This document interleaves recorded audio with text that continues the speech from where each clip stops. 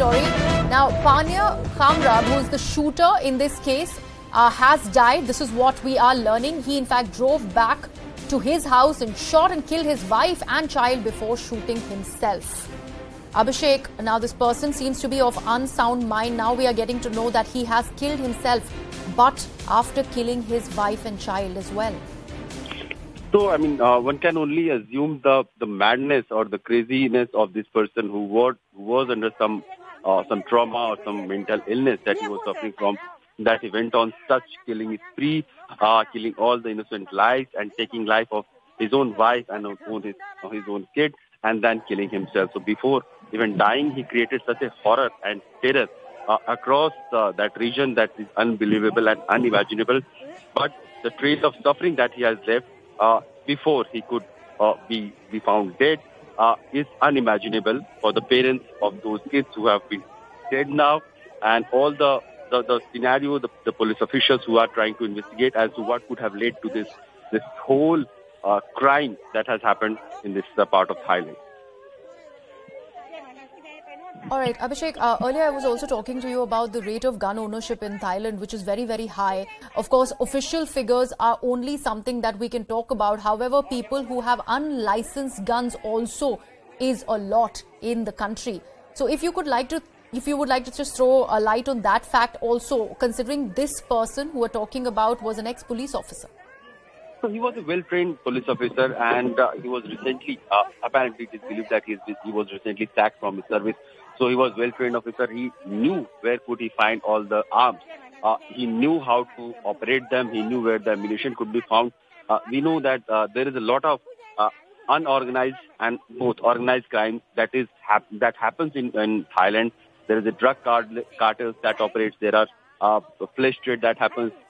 There are so many illegal activities that happen at a very large scale in various parts of Thailand. So we can, it's not something that Thailand does not have history of such crimes or gang wars. So it is quite believable that a person who wants to get or procure all these illegal weapon and ammunition from some corners will be very much able to do that. And especially if he was a police officer, he knew where to connect and whom to contact for all those illegal weapons and ammunition. So it was not a very difficult task, but since now it is believed that he had some mental issue, he got all those weapons and ammunition procured from somewhere, and then he went on this firing spree, killing all these 30 plus people, including most of them young kids.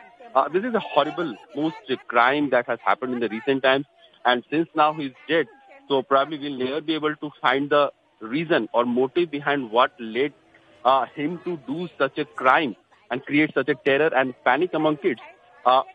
Most unfortunate incident that has happened, and people of Thailand would surely be mourning at this point as to what has happened in their society. Right, Abhishek, that taking us through all the details that are coming to light from the northeastern province of Thailand. This is a preschool that we're talking about, a daycare center where young children have been killed because of this mass shooting that happened by an ex-police officer who's Panya Khamrab. That's the name of the shooter. He, in fact, eventually ended up going back to his house after this entire incident, shot his wife, shot his child, and then shot himself. This is the latest that's coming out. Very, very unfortunate scenes that we are showing for our viewers from this school in Thailand. This is the northeastern province of Thailand. Abhishek, you were talking about the gun ownership and how it has always been a troubled territory in Thailand. Also, if we talk about the demography of the place and the porous border and the strife-torn neighbors, that's something really adds to the crime rate in Thailand as well. Of course, and we know that though Thailand has been one of the most loved tourist destinations, but there are pockets in Thailand where those organized drug trafficking and arms supplies and illegal trade does happen. That includes trades in wildlife, trades in drugs, trades in ammunition, arms. There is a porous border with Myanmar also of Thailand that we have seen recently how people from India were taken to Thailand, and from there they were taken forcibly to Myanmar, and they were asked to do those cybercrime activities and con people from across the world. So there is a very well organized, structured, organized crime setup in those parts of Thailand which operates within Thailand also. And so procuring a gun or getting some live arms and ammunition from anywhere is not a very difficult task for somebody who is so mad that he wants to take lives of others and wants to kill himself also. He was a police person, the one who we are talking. So it was not a very difficult task for him to get all this ammunition, all these weapons, all these firearms. He procured them, and it will be really difficult for the authorities to pinpoint as to what led to such a mental trauma for that person, so that he went ahead with all this horrible crime that we are currently talking about. Probably his mental illness only led to his attacking from the police service, and but the agencies could never imagine that once he'll be sacked, he'll go on such a killing spree.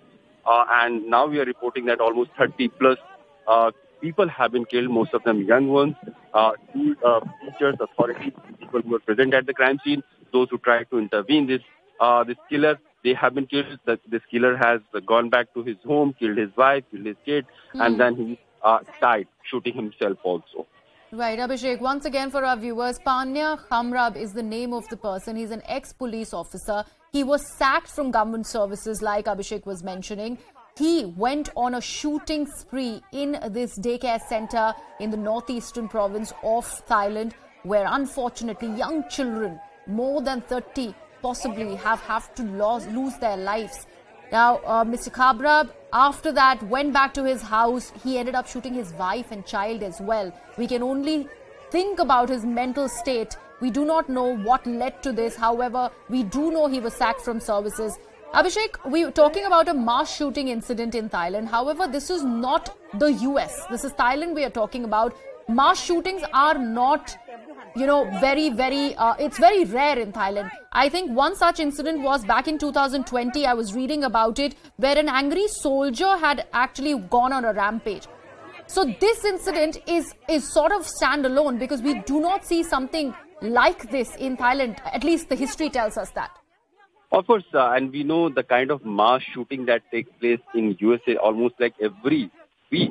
There are various incidents of mass shooting that take place in some part of US or other. That is not very common in other parts of the world, especially in Asian countries.